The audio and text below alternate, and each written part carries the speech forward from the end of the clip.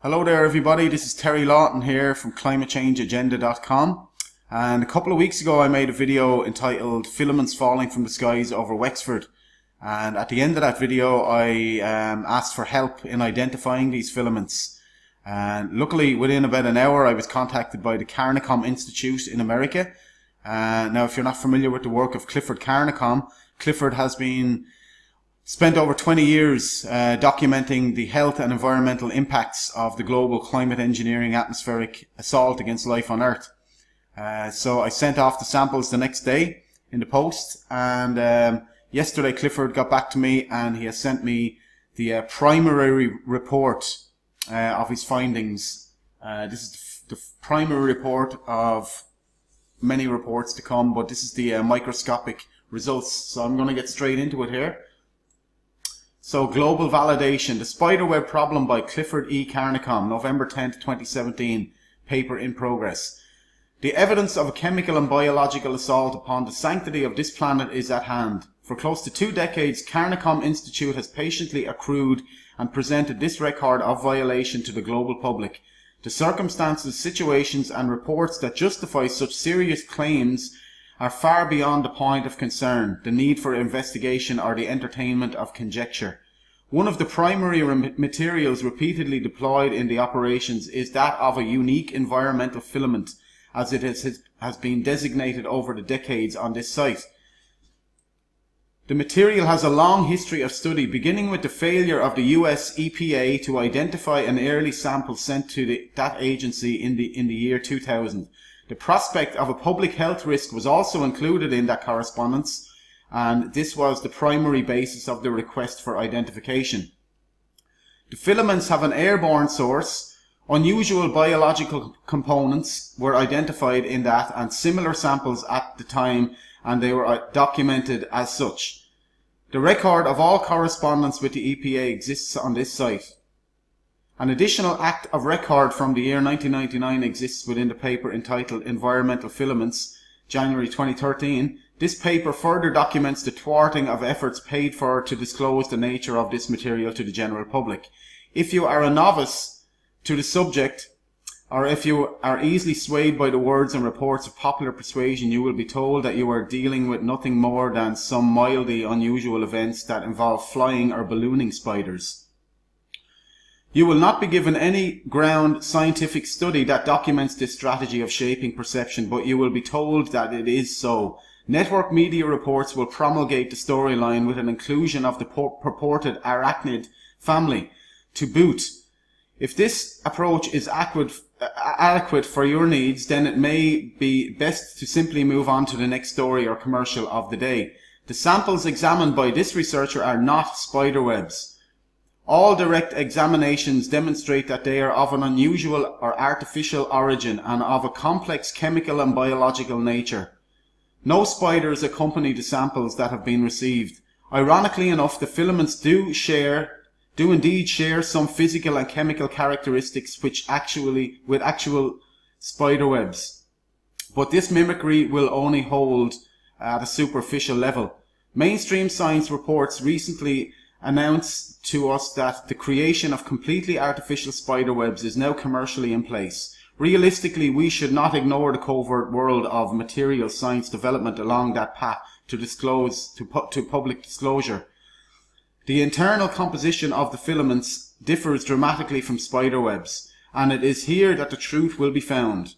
Nanotechnology is usually inaccessible to the general public, but the boundaries and frontiers of it are with some creative hacking. As an understanding of the filament, internal structure develops, examinations at the nanometer level will certainly be required to understand the intentions and design more clearly. In the meantime, fortunately, sufficient laboratory means to make the necessary distinctions between various forms and molecular structures exist. A typical image of the airborne filament material at low magnification is as follows. Environmental filament sample magnification approximately 20 times. This is a magnification of the environmental filament I sent to Clifford Carnicom from Wexford here in Ireland. Samples of this material, in some cases multiple, have been examined from the following countries: Australia, Serbia, France, USA, Ireland and Canada. Representative countries that have collected and sent samples of the environmental filament material to Carnicom Institute over the past 2 decades. It has taken some effort over time to coordinate the receipt of these samples across the globe. This library of samples and the accompanying examinations have recently crossed an important threshold. A physical sample has been delivered from Ireland that accompanies the on-site video immediately below. This combination creates an irrefutable presentation of video and physical evidence that demands a verdict. Under the current climate, no one can speak of spiderwebs alone without proving their case. Let us introduce this most recent report. On this occasion, it comes to us from the grounds of Ireland. On-site video account in Wexford, Ireland, courtesy of Terry Lawton. What distinguishes this particular case in Ireland is that a physical filament sample has been sent in combination with the video evidence. These provide a more accurate assessment of the situation on the ground. The filament material received in this case, in all respects known, is identical to that sent to the US EPA close to 20 years ago. The material received from Ireland is not spiderweb material, and the observations on the ground reinforce that claim.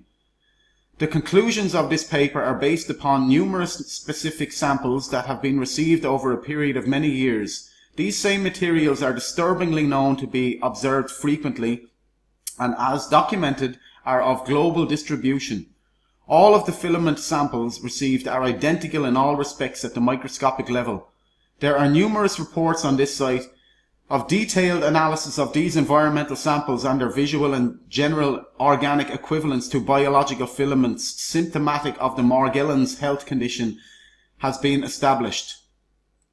The ruse of proclaiming that spiderwebs are distributing themselves frequently and across the globe en masse have now played out itself out. Ballooning spiders on a large scale are a real but rare phenomenon. The extensively examined environmental airborne filaments, unfortunately, are also quite real, but they do not originate from spiders.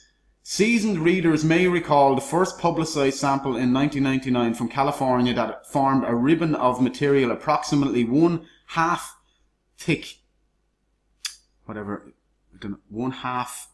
probably an inch thick, and spanned a length of 20 feet on the highway. That would be a problematic spider.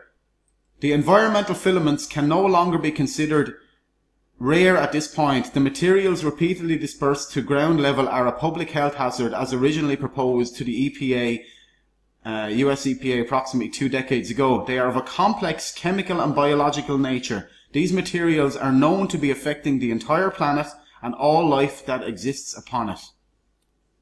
An additional purpose of this paper is to briefly present the various methods of laboratory analysis that have been used to establish that there are major differences between the filament field samples received and the examined spiderwebs. These methods include the following: microscopic examination.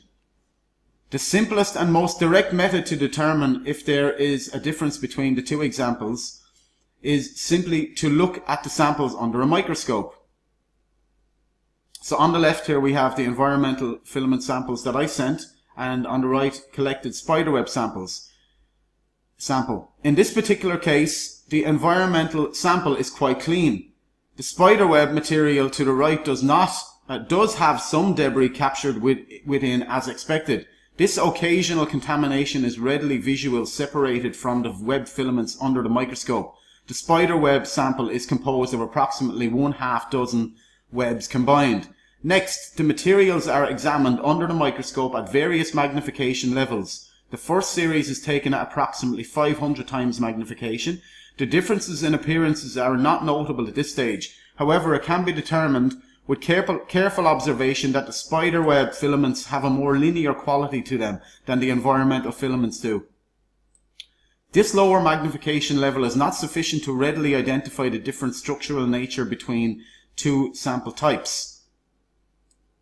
Environmental filament microscopic examination. An increase in the wavy texture of the environmental filament versus the spiderweb is visible under close examination, approximately 500 times. So that was the environmental filament image down to the spider web sample image. A smoother and more linear structure is observable within the spider web versus the environmental filament. The differences are not dramatic at this lower level of magnification. Next, the two samples are compared at a moderate level of magnification. Environmental filament examined under the microscope at moderate magnification. It is here that important differences can be determined between the visual characteristics and structural nature of the two filament types. The environmental filament shows much higher variability in form and structure than the spider webs do.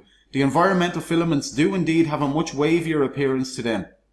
This has direct bearing on the extreme adhesive and stretch qualities of the filaments, as has been repeatedly observed over the years. In addition, the filaments demonstrate budding growth forms that demonstrate a clear biological nature to the filaments as opposed to inert spider web generation. It is at this level of magnification that the case of fundamental difference and distinction exists between the environmental filament and the spider webs.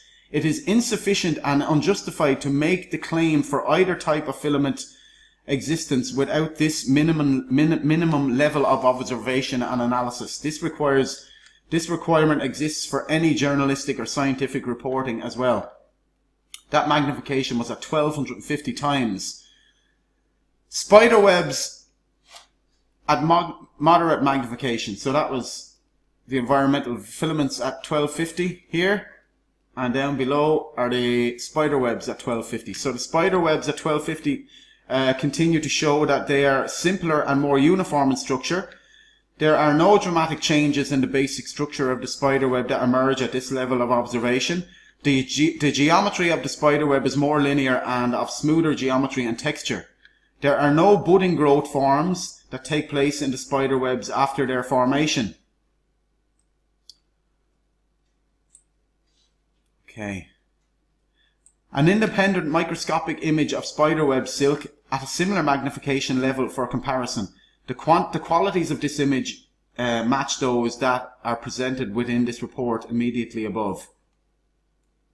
And lastly, we have a relatively high level magnification.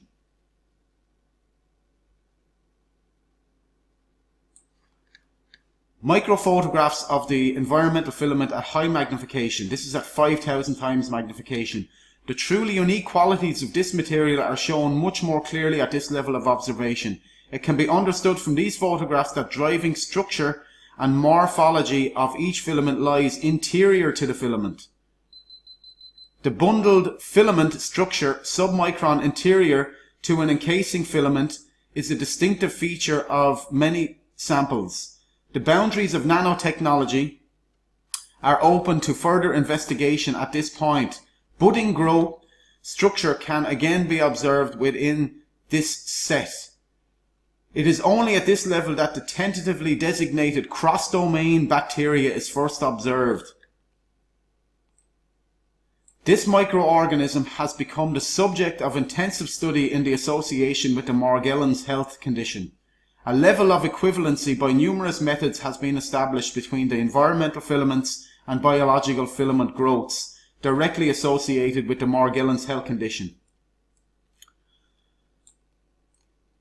So that was my filaments at 5,000 times magnification, showing budding growths. And the spider web at that magnification 5,000, the additional information available can be acquired here is relatively uneventful. The geometry of the spider webs is again smoother and more linear in fashion. There is no variable and complicated inner microstructure visible at this stage within the spider webs, and there is no budding or extension growth from the spider web. The case that the environmental filaments are not spider webs is unequivocal and indisputable at this point of analysis. It is sufficient to end this report at this time. I will, however, add some additional comments at a later point. The conclusions reached have been made many times over in the past. The imagery here hopefully makes the point more clearly to those that remain in need. In early years of work, these same conclusions were reached largely by qualitative chemical testing along with modest microscopy resources available at the time. The conclusions were at the heart of the motive for seeking assistance from the US EPA close to 2 decades ago. This publicly funded agency failed in meeting its mission obligations at that time, and it remains in negligence today. The failure of that agency in its primary mission to protect the health and welfare of the general public bears some level of responsibility for the current state of ecology of the planet.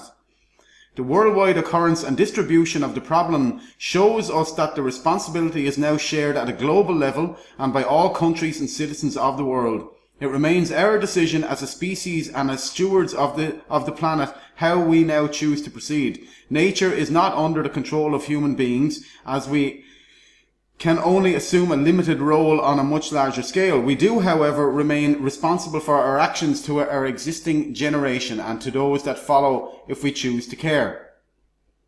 End of primary report. Additional brief comments on laboratory methods employed to follow at a later time. So he's going to be doing spectrometer analysis. So I will put that up online. I'll make another video on that as well as the reports come in, as the findings progress. But so that's the report. It's lengthy. It took a while to read it. I was going to just gloss over it and hit on the highlights of it, but it's just too important, really, to be skimping and scraping on it. I just had to read the whole thing. This stuff is falling down on us all. We're all breathing it in. We're all absorbing it into our skin, and we need to be very concerned about this. I've been documenting these programs, this climate engineering, global programs, chemtrailing, whatever you want to call it. I've been documenting this for years now, and I've had my rainwater checked here in Wexford, had it tested for aluminium, and it showed high levels of aluminium.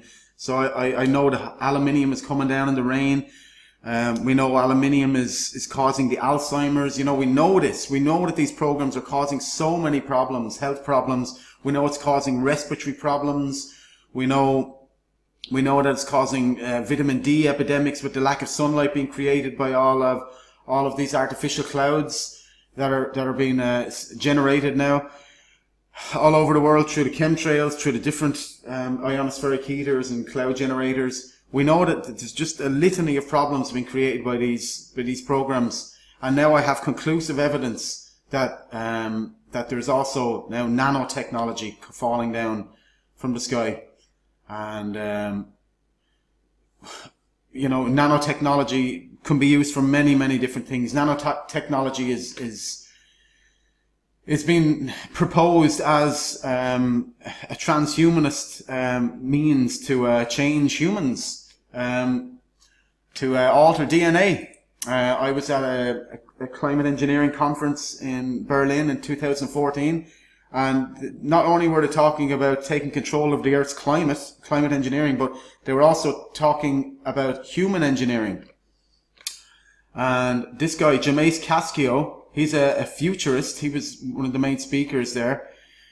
He's what you call a futurist or a transhumanist, and transhumanists believe that the human form is inadequate and it needs to be altered. And in this presentation, he spoke about changing the human genome. Look, I'll just go down here. In the last few years, we have seen an increase in ideas to intentionally interfere in natural processes on an unprecedented scale. And with unforeseeable consequences for the future of humankind and ecosystems. Both climate engineering and human engineering, understood as biotechnological, cybernetic or interventions in the human body for enhancement of human beings, can be understood as currently controversial debated potential technological solutions for global problems. Furthermore, they are both symptoms for at least two diverging quests. First, for stewardship, looking for ways how to steer different systems all the way from the human genome to the climate system with long-term perspective to create a truly sustainable community. This is all out in the open. They're talking openly about this. Engineering the climate, which they've been doing for decades, and human engineering, which they're possibly already doing. I don't know. I can't prove they're doing it, but I can prove that the technology is coming down. Nanotechnology is coming down. This is National Geographic from April of 2017. talking about changing human beings, the next human, taking evolution into our own hands. The dark side of transhumanism, genetic engineering and nanotechnology and scalar weapons. This is all mainstream science. All the major scientific institutions are talking about re-engineering the climate and re-engineering the human species. Nanotechnology is in everything, by the way, and I was only aware of this, I've only become aware of this recently. Nanotechnology is a common word these days, but many of us don't realize the amazing impacts it has on our daily lives. They may call it amazing, but I mean, this stuff could be used for good, but it's not being used for good. It's in nanoparticles. First of all, faster, smaller computers can be made. Okay, that could be a good thing. Nanoparticles in pharmaceutical products. You know, it could be good or bad, but have we been told about this stuff? No. Most people are using these products and they have no idea nanoparticles are in there. Number 5 here, nanofibers in fabrics to enhance stain resistance. Could be good. But again, we haven't been told about this stuff. Most sunscreens today are made from nanoparticles, and drink bottles, and just so many things are made from nanotechnology, and this stuff is just everywhere, and most people just don't know about it. But most alarmingly, it's falling down from the sky, and this is the subject matter of this video. Here's a futurist, Ray Kurzweil, in Computer World. He talks about using nanotechnology. In 30 or 40 years, we'll have microscopic machines traveling through our bodies, repairing damaged cells and organs, effectively wiping out diseases. Now, how the hell are they going to get this stuff into us in 30 or 40 years, or now? How are they going to do this? I think spraying it from the sky would be possibly the most effective way to get it into us. And here's a NASA document that discusses exactly this, amongst many other things. It's entitled "The Future Is Now, circa 2025." And basically this document is a declaration of war against life on Earth. The stuff in here would blow your mind, and I'd want hours to go through the whole thing, but it talks about genetic engineering before birth. Okay, key future technologies. Okay, transhumanism, and just crazy stuff. Choo-choo, a flesh plant-eating robot that hunts, biodigests natural foods to live off the land. Choo-choo robot inventor Stuart Wilkinson expresses concerns about the dangers of the robots eating humans. Right, and then on page 43, I'm just going to go ahead and show you this. It talks about what I was talking about spraying nanotechnology and stuff into the sky. Some sensor swarms, smart dust, cubic millimeter or less, floats in the air currents, and nanotags, and some explosive smart dust opportunities. Optimal positioning of explosive dust in air explosives. But here it says micro dust weaponry, a mechanical analog to biomicron-sized mechanized dust, which is distributed as an aerosol and inhaled into the lungs. Dust mechanically bores into lung tissue and executes various pathological missions. A wholly new class of weaponry which is legal. Absolutely just beyond. And here it talks about what apparently is legal. Microwave, RF, anti-functional and anti-personnel weaponry. Chemical anti-functional weaponry. Acoustic weaponry. Yeah, you got tinnitus or that high-pitched frequency piercing through your head like I've had for the last year and a half. Acoustic weaponry.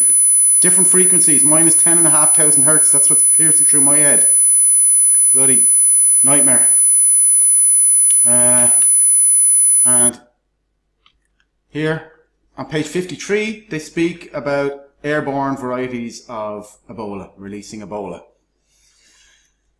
We need to wake up to what's going on here, folks. This is we're living in unprecedented, very challenging times, and if we're to ever have any hope of stopping what's going on, we must first address that these programs exist.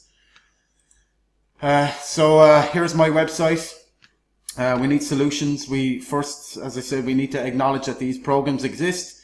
Go in here into the taking action section, and I've got a flyer in there. Click on taking action. You get my climate engineering flyer. It doesn't talk about nanotechnology or transhumanism in there. I just tried to skim the surface of it with the flyer. I just talk about if I can get people to wake up to the climate engineering aspect first. I think I've done my job.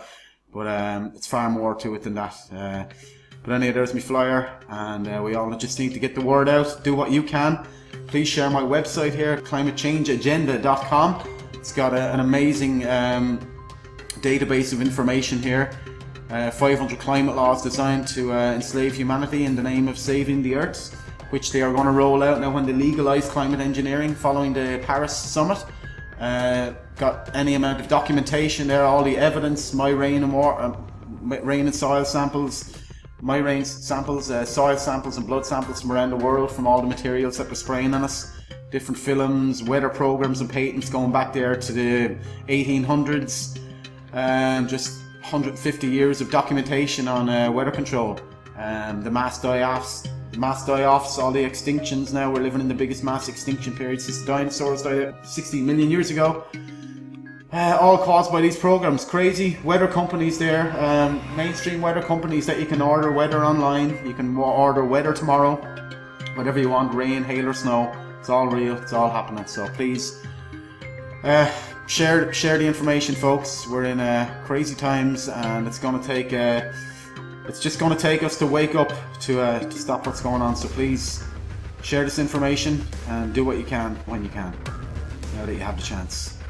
This is Terry Lawton for ClimateChangeAgenda.com, signing out for now.